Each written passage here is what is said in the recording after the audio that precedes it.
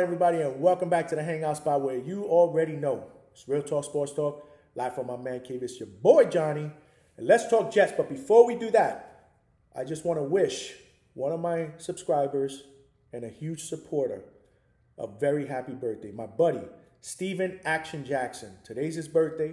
Happy born day, my friend. Hope you are having a great day. Thank you for always watching and having my back.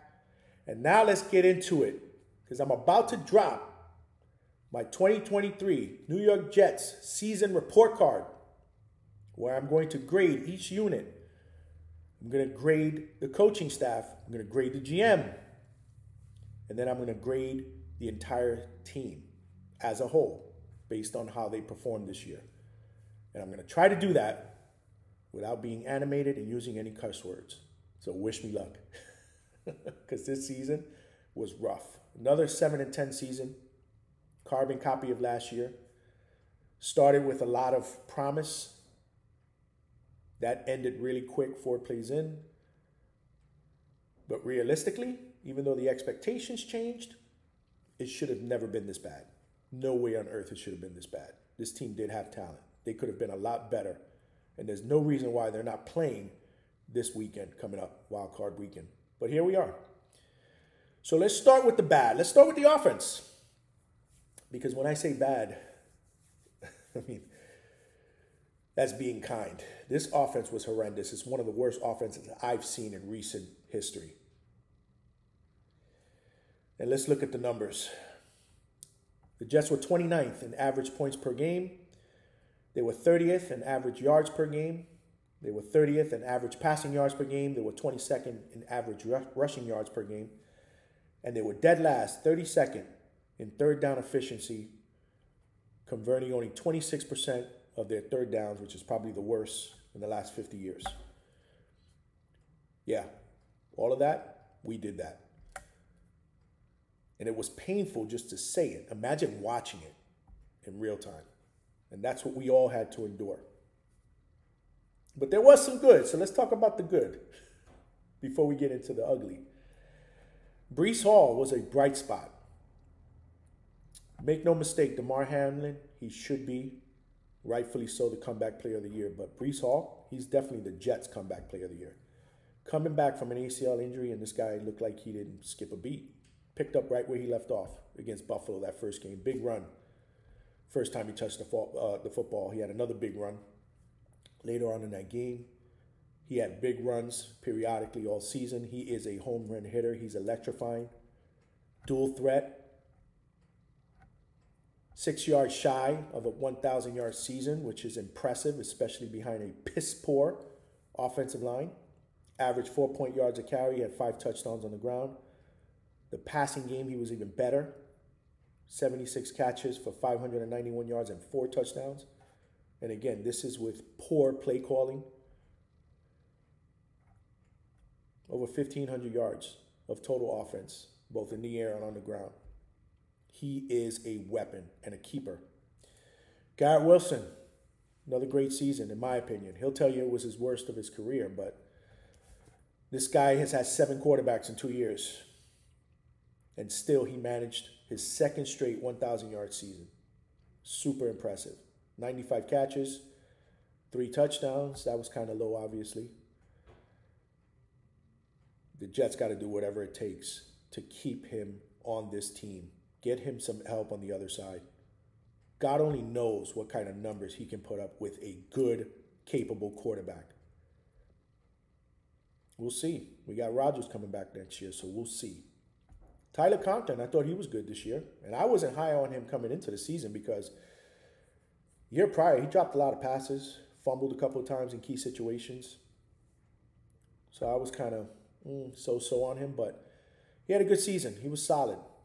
I mean, 61 catches, 621 yards. He didn't have a touchdown, but for the most part, you know, he had some good chemistry. Like Zach Wilson was really comfortable with him, especially over the middle. Countless passes over the middle to move the chains. So he was good. I think Joe Tippmann was also good as well, the rookie center that Douglas drafted. He showed some flashes. But now let's talk about the bad and the ugly. And let's start with the guys up front, the offensive line. the offensive line is probably the worst offensive line performance in a season that I've ever seen watching football. It was demoralizing. And I know that they got decimated with injuries. They had a ton of injuries, but it didn't matter who they plugged in or what lineup they put out there. They were just horrendous, man. A lot of that has to do, in my opinion, with coaching, and we'll get into that when we start talking about the coaches specifically. But this unit gave up 64 sacks. That's almost 4 sacks a game. And one of those sacks came 4 plays into the season, and we already know what happened there. Quarterback play wasn't good. This is the second year in a row that we're saying this. 3 quarterbacks that we had, they combined for just 11 touchdown passes and 15 interceptions. Trevor Siemian was our best starter as far as win-loss record. He was 2-1 down the stretch. Tim Boyle lost his only start on Black Friday. And trust me when I tell you, it was pretty dark, pretty black. Zach Wilson was 5-8 as a starter. And you got to think that, again, we're never going to see Zach Wilson again in the Jets uniform, nor Trevor Siemian. Tim Boyle was cut already. So next season we'll have Aaron Rodgers, and it'll be interesting to see who they bring in as the backup. Penalties. Penalties was a team problem, but the reason why I put it under the offense is because the pre-snap penalties this year were killers. How many times did we have a chunk play, a first down, in one case, a touchdown call back because of a stupid pre-snap penalty? Holdings, false starts, illegal formations, illegal shifts. For God's sakes, we even saw a bunch of delay of games. That's unacceptable. That's just a severe lack of concentration and a lack of accountability from the coaches or from the head coach, Robert Saleh. And it never got better. And obviously the play calling was atrocious. And that's being kind. No creativity, nothing. There were games where we couldn't even score a touchdown. Consecutive games. It was bad. The offense gets an emphatic and bold F. Which takes us now to the defense. Defense was solid. I think this defense is very good. I don't think they're a great defense yet. And there's a reason why I'm saying that. We'll get into that in a second. But very good, that's not too shabby. One of the better defenses in the league, in my opinion. They were 7th in average yards allowed, They were 12th in average points allowed. They were 12th in sacks with 46. They were 8th in interceptions with 17. So they were good. They were good. And in some games, they were dominant. The good on the defense, to me, it starts with our team MVP, Quincy Williams. He had himself an amazing season, and he just announced he's a first-team All-Pro. Congratulations. Well-deserved.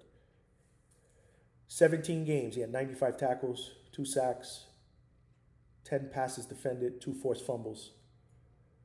But the best part about Quincy Williams is almost in every tackle, every big play, you're going to see him there. He is all over the field. He's a spark plug. He's fast. He's aggressive. He's a tackling machine. And he complements C.J. Mosley very, very well. A mainstay on this defense. And his brother Quinnen isn't too shabby either. That's another good part of this defense. Another all-pro season, 5.5 sacks. His first interception of the year and of his career came this year, and he had 2 forced fumbles. But again, his impact is that regardless, and we're talking about a guy who constantly gets double-teamed, he's consistently in the backfield, wreaking havoc. And that, to me, pressures is just as important as sacks. Another great season for Quinnen. The safeties were good. Jordan Whitehead, I mentioned they had 17 interceptions. He had 4 of them, 3 the first game of the season against the Bills. Tony Adams was good. He had 3 picks. Ashton Davis was good. He had himself a solid season, too. He had 3 picks as well. The secondary was good. Sauce Gardner is, in my opinion, another Darrelle Revis. He is a shutdown corner. All-Pro, Pro Bowler, 2nd year in a row, first team. They just don't throw the ball in his direction. That's why he doesn't get a lot of interceptions. And the front 4, they're legit. in my opinion, the best front four in football. You get pressure on the quarterback, and the Jets don't even need to blitz because they're that good. And they shift a lot of guys in and out to keep them fresh. The bad, and this is why I tell you that I wouldn't call them great just yet. They have 5 losses, 5 games where the Jets defense gave up 30 or more points. And that, to me, that doesn't happen when your defense is great. You may have a game, maybe 2, where you have a low. 5 games, that to me is way too much. And there was another game against the Commanders where they gave up 28 points. And there were some games, and I know that there were some games that they were out there for a long period of time because the offense was inept, kept punting the football, defense was out there, more than likely got tired in the second half of the game.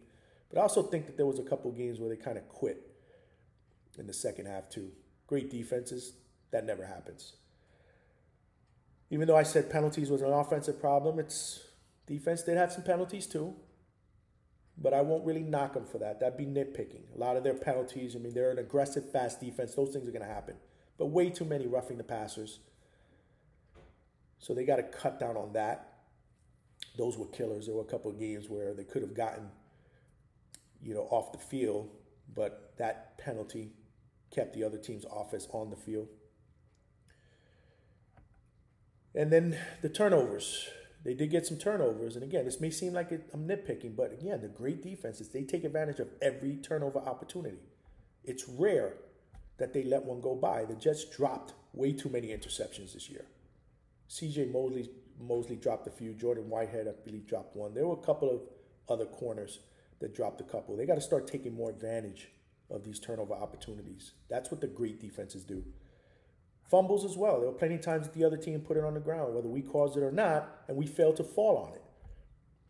Those are fundamentals. And again, those are big plays. Those are plays that we could have potentially gotten the ball back for the offense in good field position. We got to take advantage of those. And again, this is why I'm saying that they're not there yet as far as great. They're very good, and that's not a knock. I mean, they are a top defense. They're just not great yet, but they're well on their way there.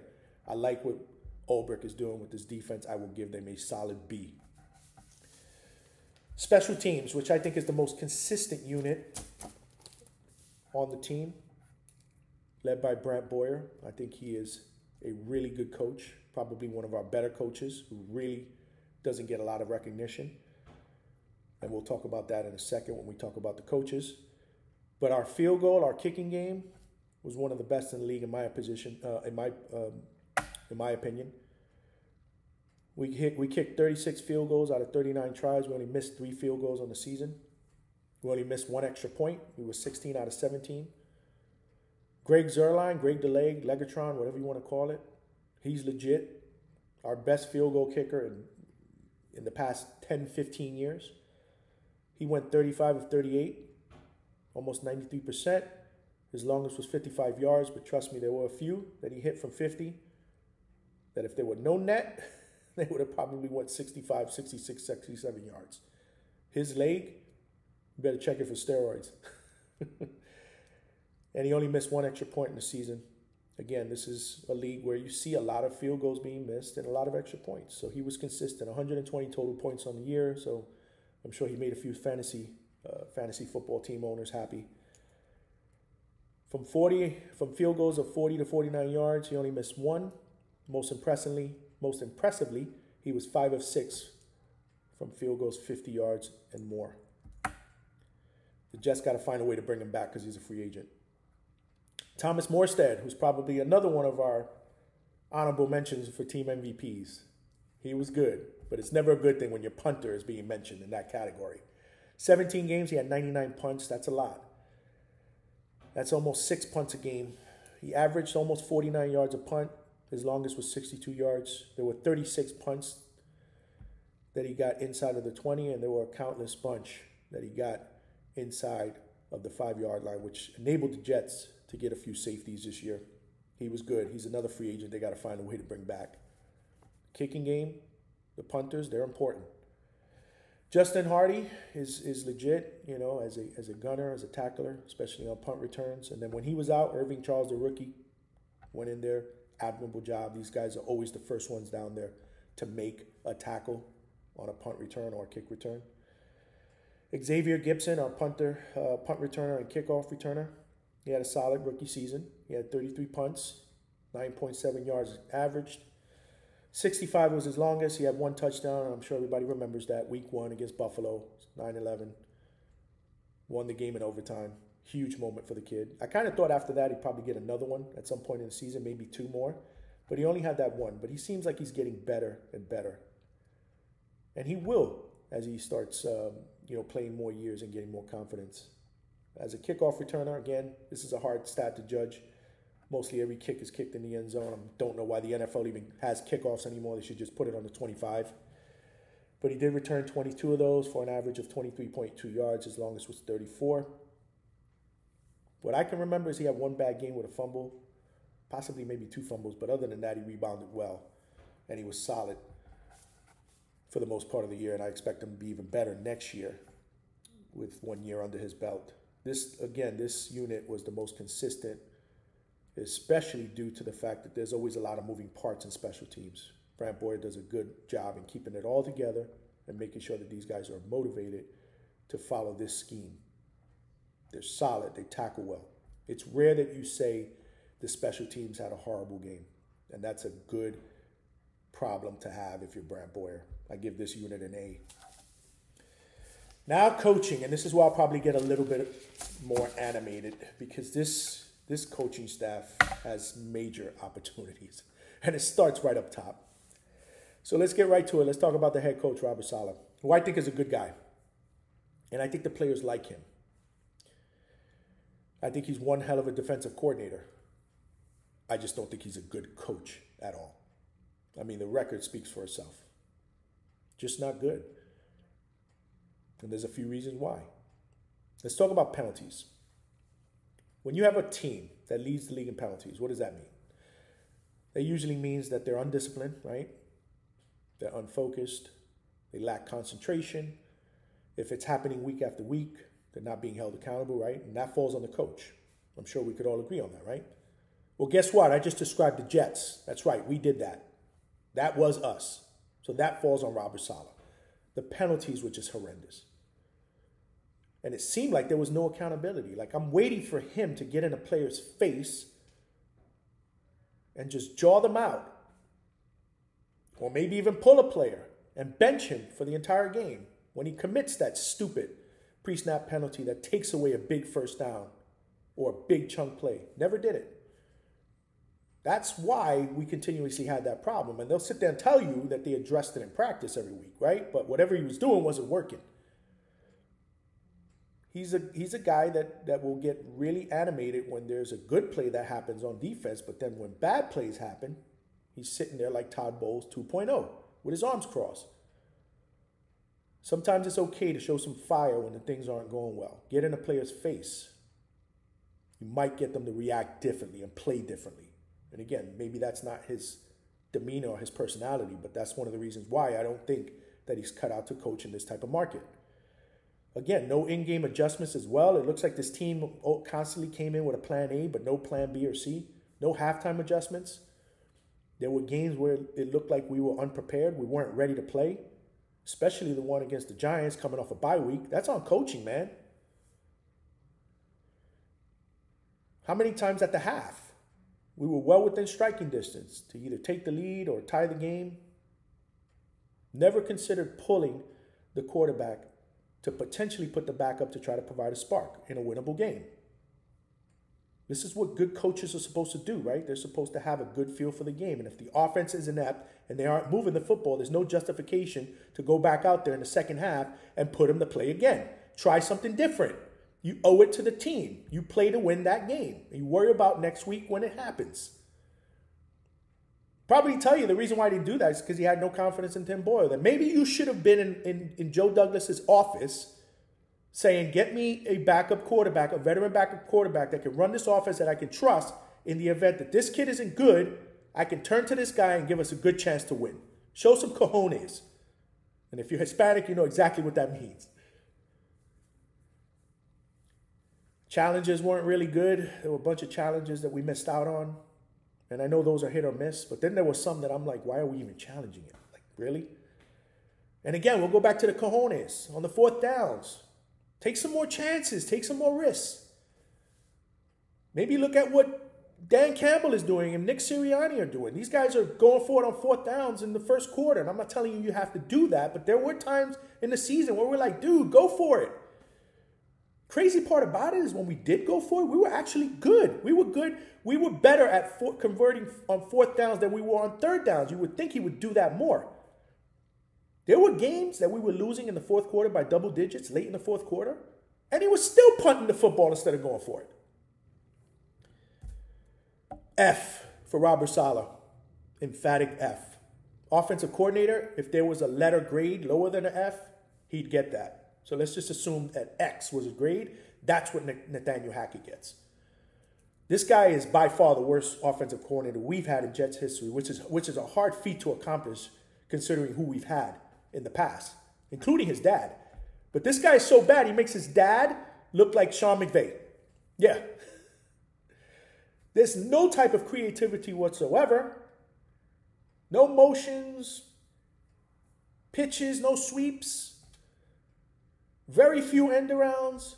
I mean, the offense, for the most part, was rectangular offense, middle of the field, between the 20s, 10, 12 yards, slant passes. That's it. Check downs. How many times during the season did I scream, like, throw the ball vertically, throw the ball downfield?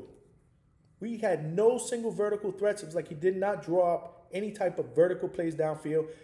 At the very least, I was begging for him to at least throw it, try it. Maybe we get a pass interference. At least the other team will have a sense that, yeah, you know what? They do have some sort of vertical passing game. We made it way too easy on the defense. How many times am I sitting there, or you as a fan, and we can call the play that's coming next? If we can do that and be right 95% of the time, it's not a secret why we couldn't score, move the chains. The defense was on to us.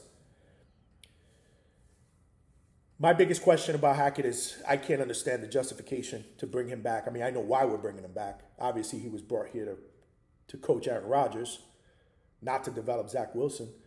But at the end of the day, you can't justify bringing this guy back as bad as he was. But this is the Jets we're talking about. Terrible. Offensive line coach, horrible. I don't care that we were decimated by injuries. It was more to that, to me. To me, it was a scheme problem, technique, execution, regardless who was in there. Feels like there were guys that did play multiple weeks, never looked like they got better. In fact, towards the end part of the season, it looked like they gave up. Not only is this guy a bad offensive line coach, but players despise him. I mean, you saw Taylor Lewan's tweet.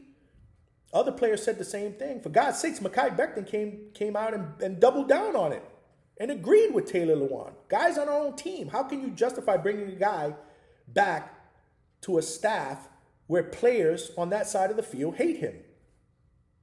And I know Mekhi Becton is probably not coming back, but if you could take anything away from Garrett Wilson's interview earlier this week, I'm pretty sure that he's unhappy with certain aspects, certain people on this coaching staff. I'm sure of it. You can tell by his answers and his demeanor and his body language. Read between the lines. Can't justify bringing this guy back. He is another X, a F. Woosah. Ulbrich, defensive coordinator, he was solid. I like him. I think he definitely got better this year, from year 1 to 2. I like his rotations on the D-line. It keeps them fresh. That way they are still wreaking havoc late in the games. So I do like that. He's able to create pressure up front without having to blitz. That's key. My biggest criticism with Ulbrich, and again, this may be nitpicking a little bit, but sometimes he gets too set in his ways. For example, he'll put Sauce Gardner on one side of the field, and that's where he'll stay the entire game. And then he'll put DJ Reed over here, and that's where he'll stay the entire game. And regardless of what receivers they're going up against, he won't consider switching them around when you should. And the reason why is because Sauce Gardner is a special player. He is Darrelle Revis 2.0. He's a shutdown corner who you can put on the other team's best receiver to try to take that threat away. And I know that he'd want to do that. I'm sure he'd be up for the challenge. Do that, man. Move him around the field. Don't get set in your ways. Remember that game against the Dolphins when Waddle was just torching DJ Reed? That would have been a game where I would have said, you know what, enough. Sauce, that's your guy.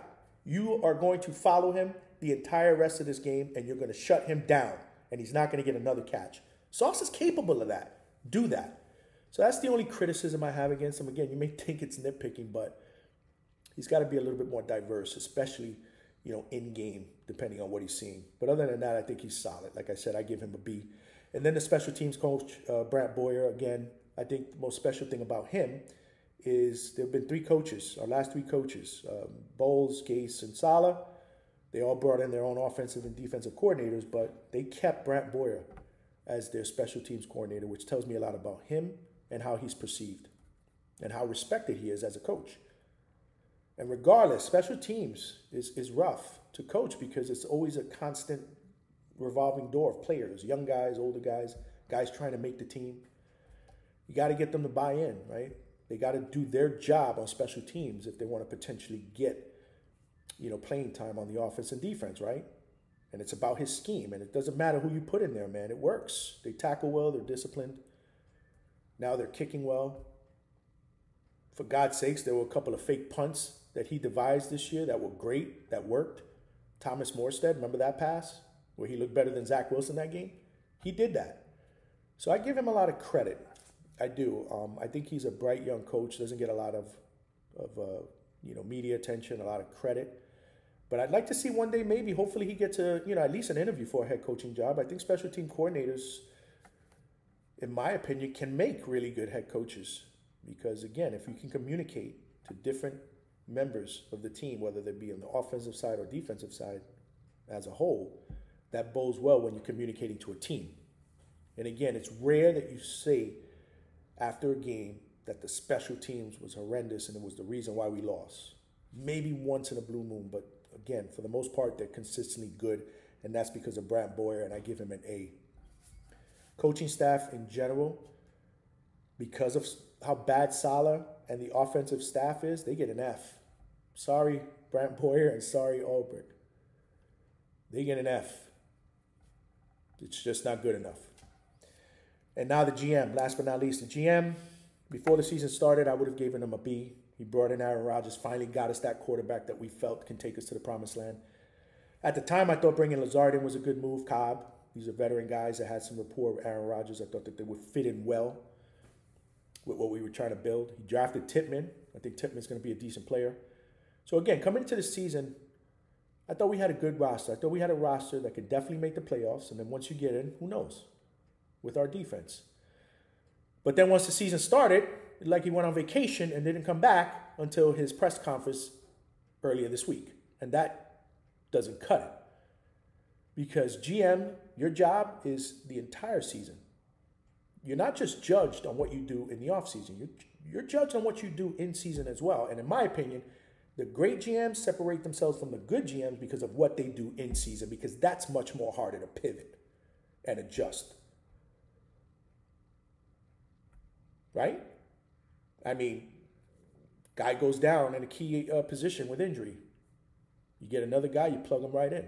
If you can, you do the best you can to try to put a Band-Aid on it. You get a guy who's just not effective at a key position, you try to upgrade that guy and get a guy who's going to do better. And even if it's a position of strength, if you got an opportunity to make that position even stronger, you go for it, especially if you're a playoff team. It'll solidify you going down the stretch, get you into the playoffs. Those are the good GMs. Those are the great GMs. And there's no secret why those GMs win Super Bowls. Because they're playing chess. They're not playing checkers like Joe Douglas is. And Saleh, he's playing Connect Four. He's not even playing any of those games.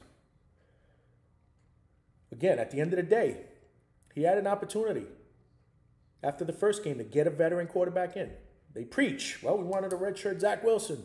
The plan was from to sit all season behind Aaron Rodgers. We didn't want to play him. Well, hello, do you not know how to redshirt a player? You get another guy to back up Aaron Rodgers and you make him the third stringer. That way he's not going to play. They didn't do that. You put all your eggs in one basket, thinking Aaron Rodgers is going to play the entire season and Zach Wilson's going to sit behind him and it's going to work out well and we're going to the playoffs. And did you not think that there was a possibility that Aaron Rodgers got hurt? and you felt confident after 2 months, just 2 months of training camp and OTAs and preseason, that Zach Wilson had soaked up all this knowledge in 2 months from Aaron Rodgers, that he was going to automatically be fixed and be ready to rock and roll and quarterback a team that had playoff aspirations? You really thought that in 2 months he was going to be ready? Not good. Not good.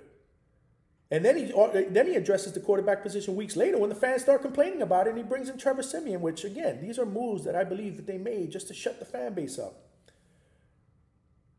Your line was decimated the first half of the season. You add them in on keeping Zach as the quarterback. Great. So why don't you go out before the deadline and try to make some reinforcements? Not one move at the deadline to bring in any type of offensive line help on a team that needed it badly, when there were guys that were getting traded for 6-rounders. At this point, you just needed bodies in there. Then you pick up a guy from the street, Saffold, who obviously wasn't in game shape, and you put him on the practice squad for weeks. He never makes it onto the field. You cut him. Why'd you even pick that guy up? Again, to shut the fan base up. That's not how you operate. That's not how you make moves to try to make a team better. This team, there's no reason why this team, just because they lost their starting quarterback with the talent that we had coming into the season, should not have been competing for a wild card spot in December. 7-10 for the second year in a row, and this year with talent, that's unacceptable. In an AFC that was wide open, went down to the wire. 7 teams are now in the playoffs, not 6, and we still can find a way to get in there. Because we couldn't make those adjustments in season. We couldn't deal with adversity. Unacceptable. That's an F, if you ask me. And this offseason is going to be a huge offseason for Joe Douglas. Because to me, it's playoffs or bust. And they better all thank Joe Douglas, Saleh, all these guys better thank Aaron Rodgers that they're all coming back. Because he's the sole reason why they're coming back. And if that's the case, then you better do what you need to do to put some pieces around him and get this ship steered in the right direction.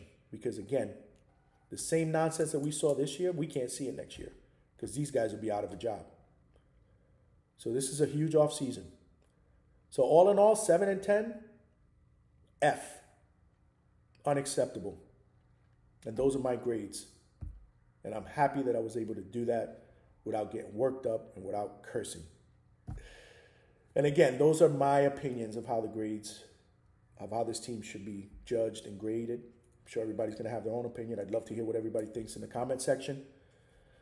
But at the end of the day, regardless of the grades, I'm sure we'd all agree, we can't see this again. We can't. Things have to be different. This is going to be a huge offseason, a lot of holes that they need to plug. They have 5 picks. So again, I want to be optimistic, but it's going to be hard for me to believe that they're going to be able to plug in all these holes with just a limited amount of picks. It's all going to depend on what they do in free agency as well. Plus, not to mention, we have our own free agents that we got to bring back. There's a few that I think need to come back. There's a bunch that need to go. But there's a few that I think could be vital pieces of this team going forward next year. So we'll see. We'll start talking about that type of stuff after the Super Bowl. We'll pivot. We'll start talking about some of the Jets free agents and some of the key free agents that are out there that we feel that they should get. We'll start talking about the draft as well. And then again, hopefully that'll take us right into training camp where we can start to get excited again. Realistically, I mean, all we have is optimism, right? We're in this together through the good and the bad. And we've gone through a lot of bad. But best believe when things start getting good, we're going to go through that together as well. But, with Rodgers coming back, there's hope. But again, the offensive line needs to be addressed. This guy's going to be 41 in December. Let's not forget that. We can't take the risk that he's not going to be protected. We got to protect this guy. We got to get a second receiver, a good, viable number 2 receiver that can complement Garrett.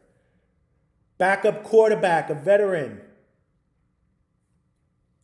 Interesting offseason, to say the least. Anyhow, if you're new to watching my videos, hope you enjoy. Please subscribe. That way you can come back more often, hang out with your boy here in the hangout spot. This is how we do. Once you subscribe, you are family. Lots of cool stuff coming in 2024, so make sure you're coming along for the ride. And as always, I appreciate you watching. I appreciate your support. This is your boy Johnny. Signing out from the hangout spot, and I'll talk to everybody soon.